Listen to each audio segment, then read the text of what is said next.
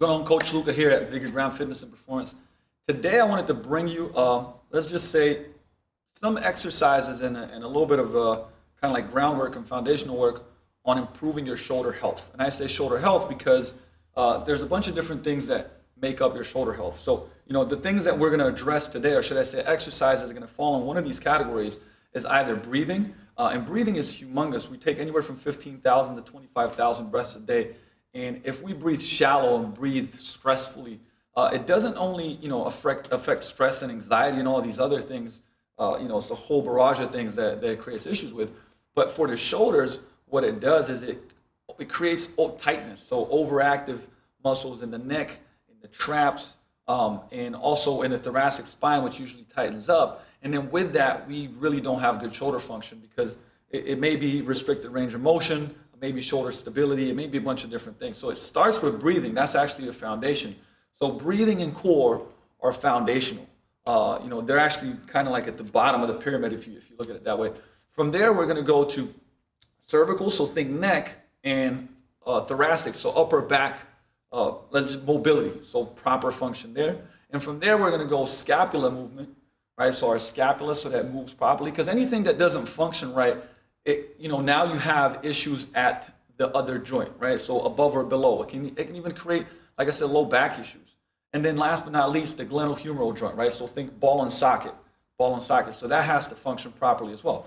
So each one, we're going to go over a bunch of exercises in each category. And this is kind of the foundation, meaning like if you have good shoulder health, then you can start putting things on top of it, right? You can start doing handstands and presses and jerks and you know, chin-ups and pull-ups, you know, to your heart's desire. But many people that walk into Vigor Ground and just many people that I talk to, right, the biggest issues are just getting their shoulders to feel good and just to have the capacity to be able to do those things. All right, so we're just gonna move through different exercises. I'm gonna give them to you. You can knock all these out. Now here's the thing, maybe one or the other is gonna help you out more. If that makes sense. Maybe you'll do one of the drills and it's not really gonna help you out a ton, but another one will. My recommendation is test and retest. So if you're doing, for instance, just overhead flexion, or if you're doing abduction, or you're just doing anything that you've done with the shoulders that bugs you, test, retest. So do the exercise, retest the exercise, see how it feels. If it feels good, keep it in your warm-ups. If it didn't improve much, then that's fine. Maybe you don't use it. I recommend to just start doing all of these exercises, and I think you'll get the most out of them all put together. So we're going to start with box breathing because essentially think of it as filling up the box, number one, but also when we count in seconds. So I'm going to exhale anywhere from 4 to 8 seconds. I'm going to do it through the mouth. You can do it through the nose. I prefer doing it through the mouth on exhalation. And then I'm going to inhale through the nose for 4 to 8 seconds. Okay, so it's going to look like this for every breath.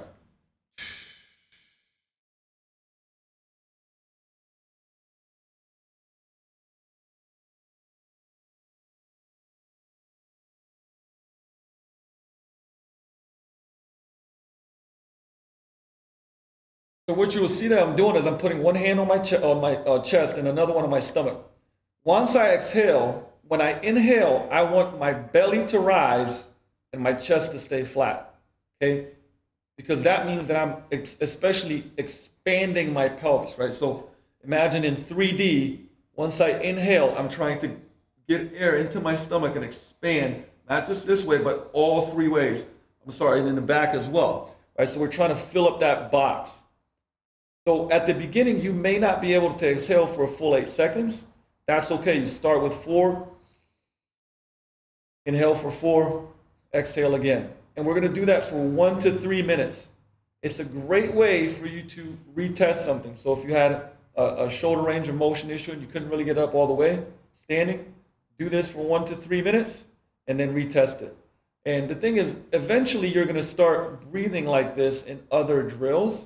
But we start with the foundation, and you do this a lot, and this is going to get better, right? So when we fully exhale, get our rib cage down, we inhale, we get air into the diaphragm, and then it starts going up, right? And then we pause a little bit on every one. So on a full exhalation, pause for a second, full inhalation, pause for a second. As we talked about the core being very important when it comes to shoulder health.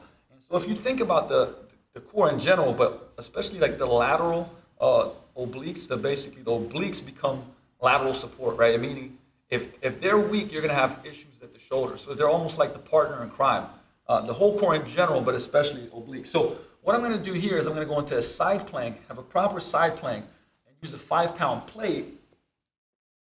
Put myself in a side plank position, so lat here is engaged, core is engaged, I'm not sagging. And from here, I'm going to start in this position. Here, I'm going to go down, overhead, turn, come back up. Now the whole time, I'm staying nice and tight, right? Long spine, keeping control here, going through full ranges of motion. And I'm going to do this anywhere from, we could go from 5 to 20 reps. The key is not to be fatigued, right? So we're not going to get really, really tired and get sloppy form, because we'll revert back to, let's just say, our foundation, which at this point in time is probably not good, which is why we're doing these exercises. So 5 to 20 repetitions per side, keeping real quality form and not getting really fatigued. So the second variation of working on the core is going to be a single arm plank into a side plank. So from here, we're going to set up nice and tall in the spine, tall neck, think tall. Put our hand up here on the shoulder, and then we'll slowly rotate through that full range of motion into a side plank. And then we're going to come back down, slow and controlled. So we're rotating through that shoulder, keeping our core engaged.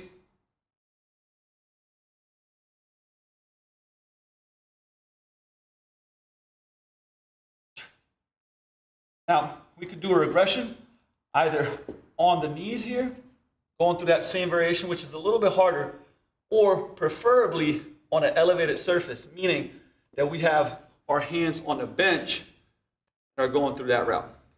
All right, so we also have our core. We also want to work in a row position. So just like we did the one-arm plank, we're now going to go one-arm row hold, keep the elbow locked out, rotate like we're in a side plank, holding ourselves in with the scapula, and then use the scapula to bring us back. Now, obviously, I can make this a little bit easier by getting the angle, changing angle, so I'm controlling.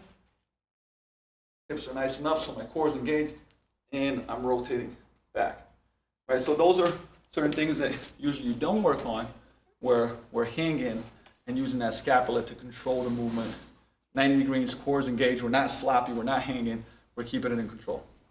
So next in line is thoracic mobility, meaning, see, the thoracic spine, it wants to, has to be able to rotate, right? So we want to be able to rotate our thoracic spine, flex and extend, and then also laterally bend, right? And then the advanced version is doing all that together, which is circles, which is pretty tough.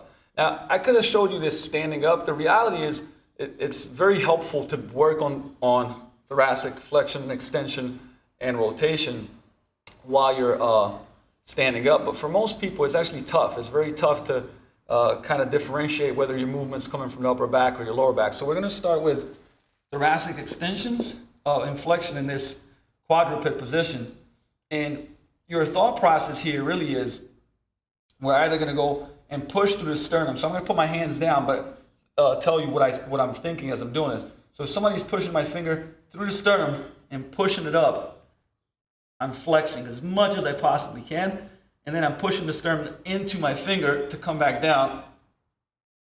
So I'm getting my movement from the thoracic spine. So it's still going to look like this with both hands down. So there's a point in my upper back that I'm moving from. Right? When I come here, I'm going to flex. And you can have your neck go long for the right. So if I'm going into extension here, and if I go to flexion, and back. And it's very key to move from this area. Now, another one that is very helpful for anyone is what I call the shin box. So the shin box is pretty much from martial arts. It's great stuff I just got from Max Schenken going over one of his books. But we're going to go into a shin box, and then we're going to rotate, because now we're locked in here with our core. So our upper back is going to get rotation. So we talked about training rotation. One hand is in line with the knee, The other one is in line with the hip. And from here, now we can also do extension and flexion. And it's going to be a lot more subtle because we are, like I said, rotated. So it's going to be a lot more subtle, but everybody is going to be able to do that. And we do that on both sides. And for all these drills, we're going to go anywhere from 15 to 20 repetitions. Next one, and I'm going to reach out of the screen real quick. And this is something that I've shown before, but it really is very, very beneficial, is the windmill. So with the windmill, what we're going to do is we're going to bring that knee up, keep it parallel so that we're not rotating at our spine. Our arm goes up. We could have a pad here for support. I'm going to reach past my fingers, right, to get that scapula going. And then the thumb is going to go down, and I'm constantly looking at the thumb with my eyes so that my neck gets that mobility as well. This knee stays down on the pad, and I try to keep touching the ground. I may have to lose it, and then I'm coming back over. Right, so I'm reaching by, I'm trying to push this into the pad.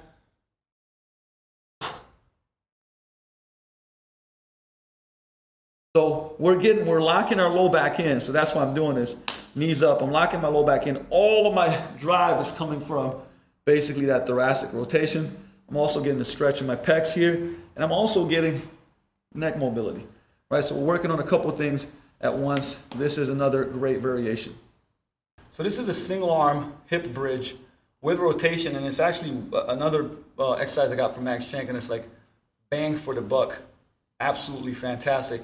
The reason why is because we're working glute activation in conjunction with basically shoulder stability and creating that rotation.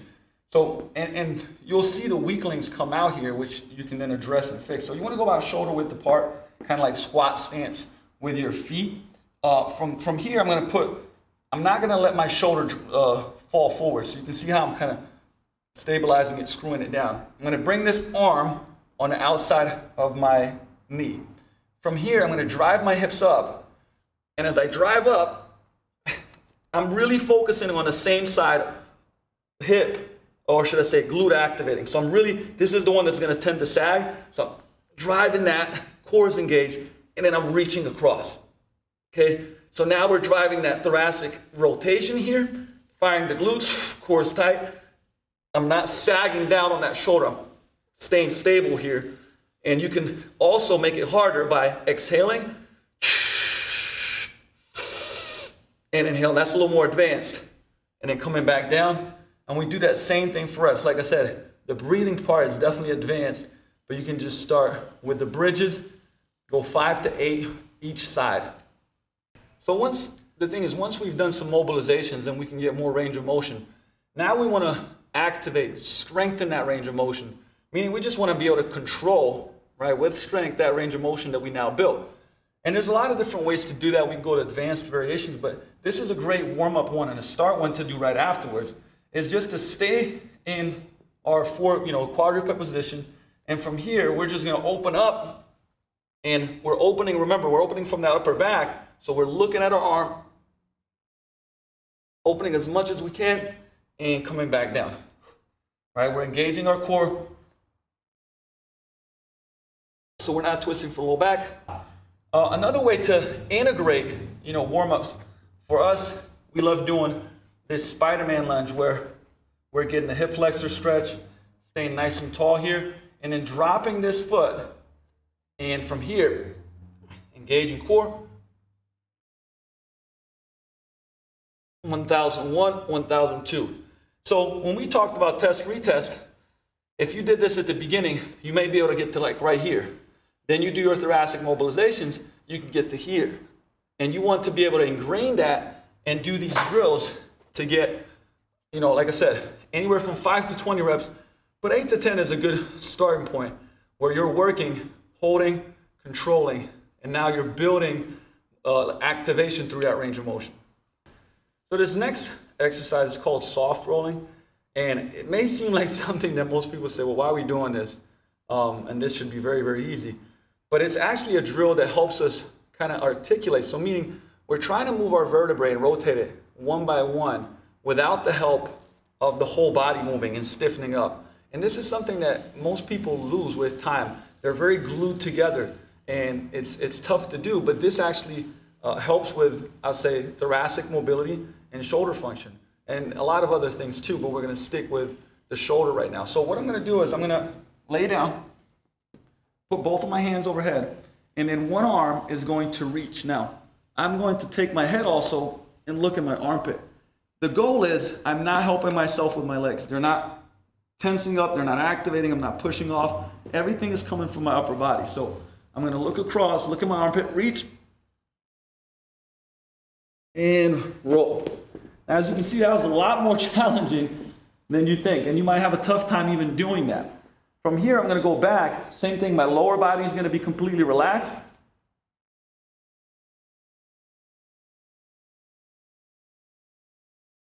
And I'm gonna roll. And we do both sides, and then you notice which side is a lot harder. And the side that it's harder for you is the one you practice more. So you might do a couple extra reps on it. Now, once again, this looks very simple. I promise you, it's very challenging. And this is something you should work on before you do your training session, and it will clear up a bunch of things. But once again, put in the rolling patterns because they're very, very beneficial. And once again, if you don't believe me, it's a great thing to do, and test, retest, and see how much you improve. So just like thoracic mobility, upper back mobility, neck mobility, similar, we can go shin box. We can go in a lot of different positions and train the neck. And matter of fact, I'll show you guys how we do a lot of different things to just implement neck mobility, right? So I can be in my shin box position and go side to side. I can close my, or I should say, close my teeth and then tuck the chin. I can draw circles with the top of my head. So if I'm drawing circles with the top of my head, all right, so imagine that there's a pen right here, drawing circles at the top of my head, or I can draw them with my nose. So if I'm drawing with my nose, it's gonna be a little bit different.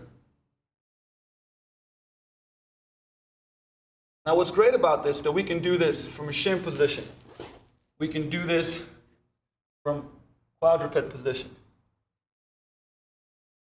We can do this from push-up position. If we're doing Turkish get-ups or something of that nature, we can work these positions and drill them.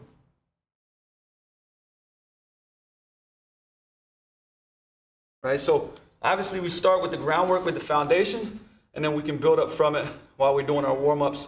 You know, when we're doing our figure 4 positions, here is another way, right? When we come up to our figure 4 position, we like to do. And once again, 5 to 20 repetitions. You know, Pavel used to say, like as old as you are, that's how many reps you should do. But like I said, if you're getting anywhere from 10, 15, you're already doing a lot more than you have been. And I promise you're gonna feel much better getting that thoracic and neck mobility and improve it. All right, so now we're gonna work on the scapula. And this is like really basic function here, but something that you rarely see anyone doing or working on enough to see that proper scapular function.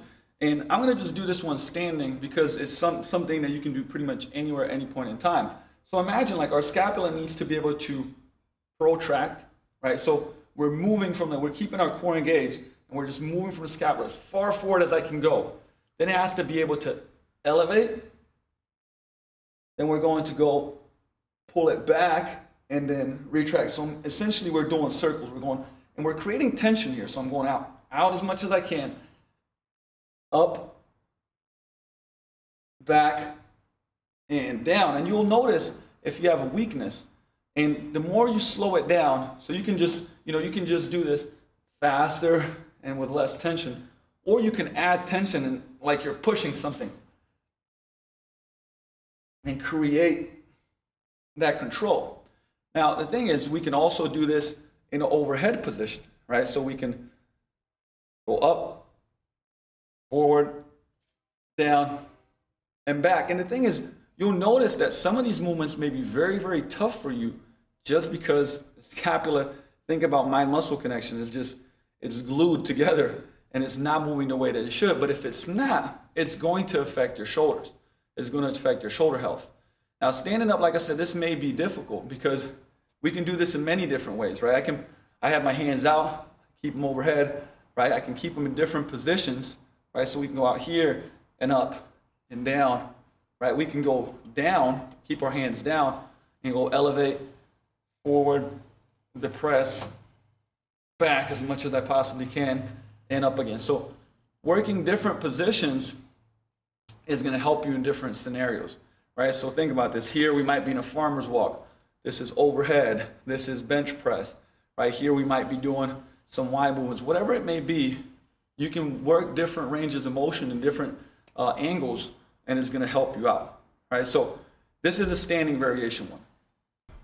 So this is our quadruped position where we can do all the protraction, retraction, right? But now we can also do circles. So circles, imagine that we're pulling, the great job thing with this is the feedback that we can get. So imagine that I'm pushing the ground away, and then I'm ripping it apart, and then I'm pulling it down and in. So really what I'm doing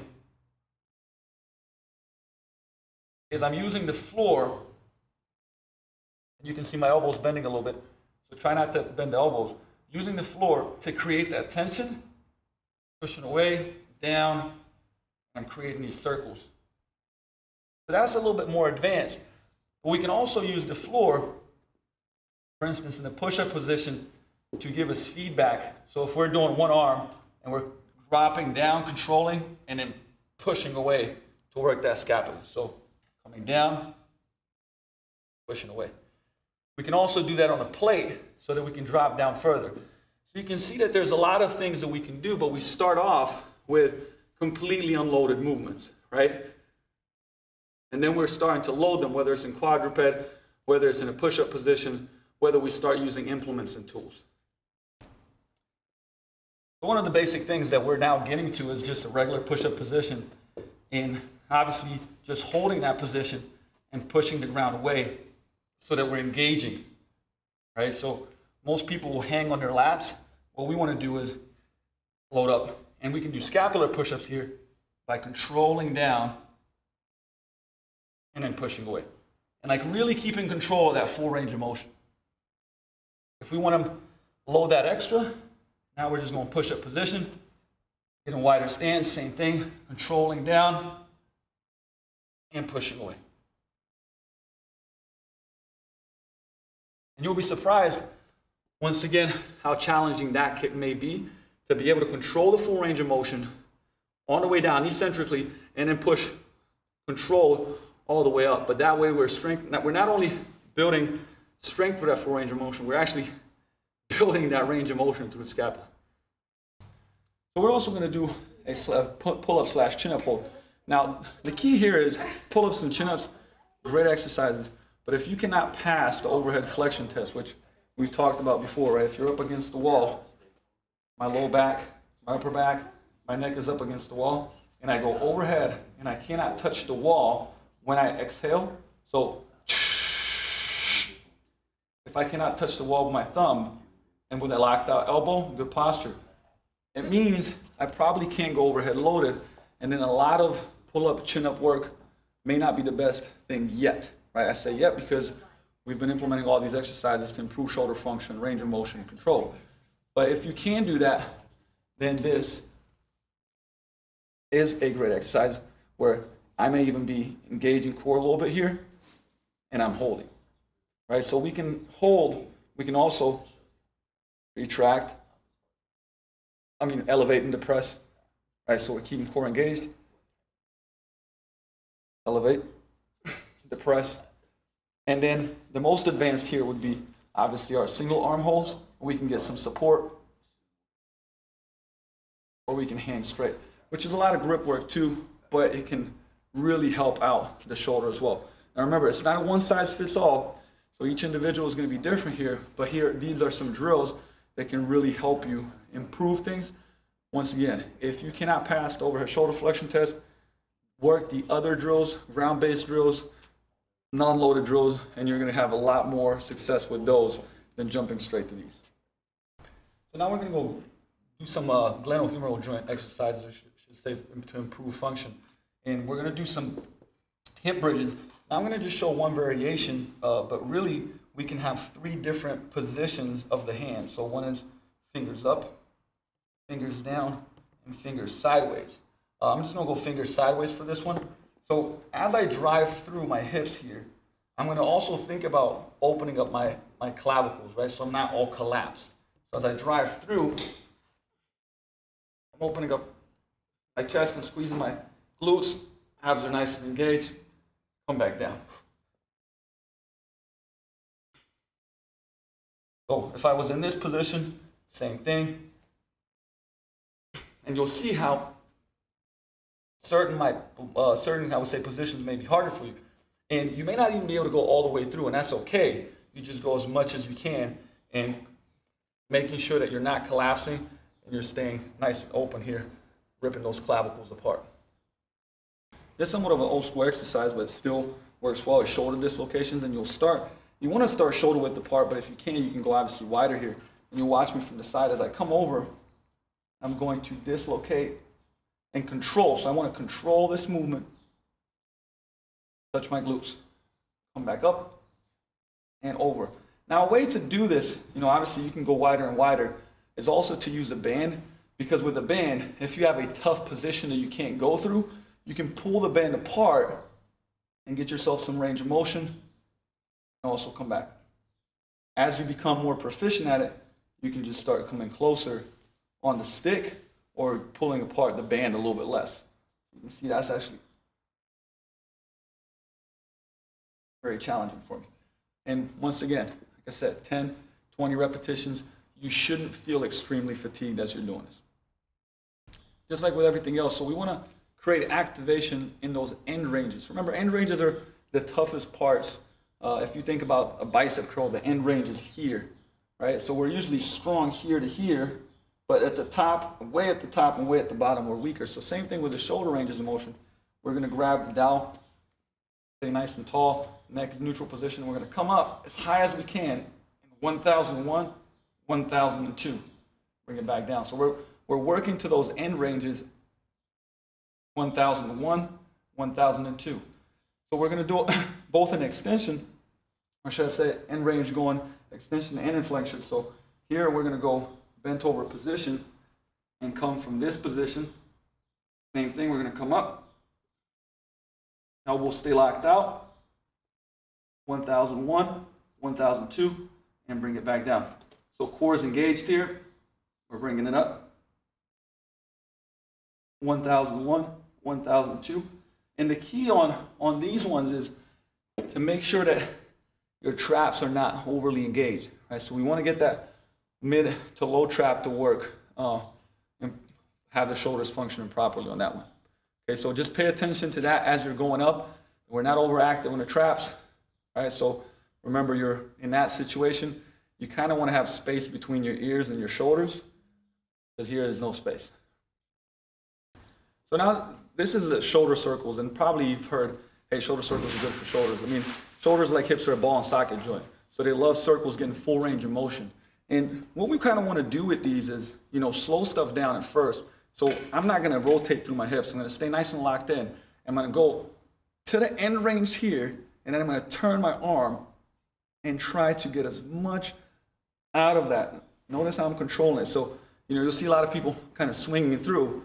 That means I don't have control. So if I'm going here and then rotating, and I can go the other way around to my end ranges, right? So essentially, once I can't go further anymore, that's when I start rotating and getting that full range of motion. If at any point in time you feel like you're weak, what's a good thing to do is to actually do smaller circles and within that larger range of motion. So once I get here, let's say right here, I get a small circle, right? As I go through, maybe here I'm very weak, I'm gonna get a small circle. I'm gonna follow through, right? So I can start controlling these ranges of motion where I have weakness and go both ways, because like I said, we want that ball and socket joint to function properly, because when it doesn't, it's not able to move well in a socket, the body's gonna either restrict range of motion, create pain, create, I say, weakness because the signal of the nerves is not going to be as good. So this is something that is very, very good to implement into your warm-ups. And once again, test, retest, see how you feel. If it's better, keep it in your warm-ups. So now we're going to work on some external rotation. And I'm starting on the ground because, once again, it's the simplest form, and I would say the most regressed form. Now here I'm going to keep my knees bent. I'm going to push my low back into the ground a little bit. And start with my hands by my side. Now they're going to slide up, and right about halfway, I'm going to turn them around into this basically L position and drive and push. So I'm trying to push my forearms against the ground. On the left side, I can't do it, but I'm working it. And I'm going overhead and coming back down and rotating and sliding. So we do that reps. Once again, this is less challenging than once we're going to go into a seated and a standing position. So now we're just in a seated position. We're making this a little more challenging. I'm going to go up against the wall, and you can see that, like, for me, this is challenging, right? To go into keeping my core engaged, to try to get my forearms to the wall. But the attempt is what matters. So from here, I'm going to go from this W position, slide up against the wall, lock out. Drive my forearms and elbows into the wall. And the key is, once again, I'm trying to really push my low back into the wall, so I'm not extending my low back. And so this is pretty challenging, and you'll feel that activation.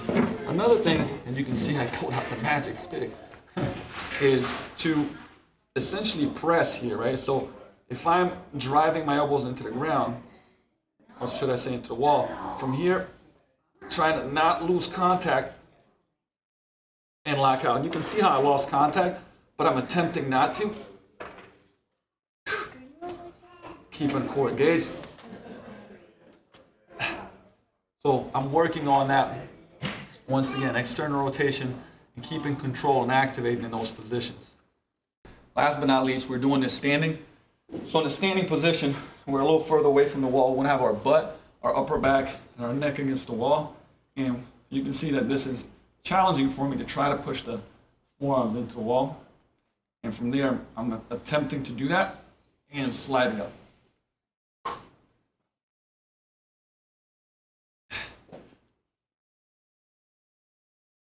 So one of the things to think about that's challenging is I may foam roll, right, to get a little more range of motion there. I may do some thoracic mobilization, some things that we were showing before to be able to put my forearms on there and then work that activation. So what we talked about earlier is, right, we're going to use all different modalities, whether it's stretching, whether it's soft tissue work, to get our ranges of motion, and then strengthen those ranges of motion through these drills of activation. All right, so just remember, this is not the end-all be-all. These are not all the drills that can help you out, but there are a lot of these drills that can significantly help you. Use, I would say, some common sense. If you're having legitimate pain doing any of these movements, stop right away. All these movements are meant to make you feel better. They may be somewhat uncomfortable at times because, like I said, you're tight or you're weak in certain areas and you're working them. But if you test and retest and you feel better and you get more ranges of motion, you're on the right track. So pick and choose, use some of these exercises, all these exercises, and implement them into your everyday, especially, I would say this is not just for your upper body training or just for your training.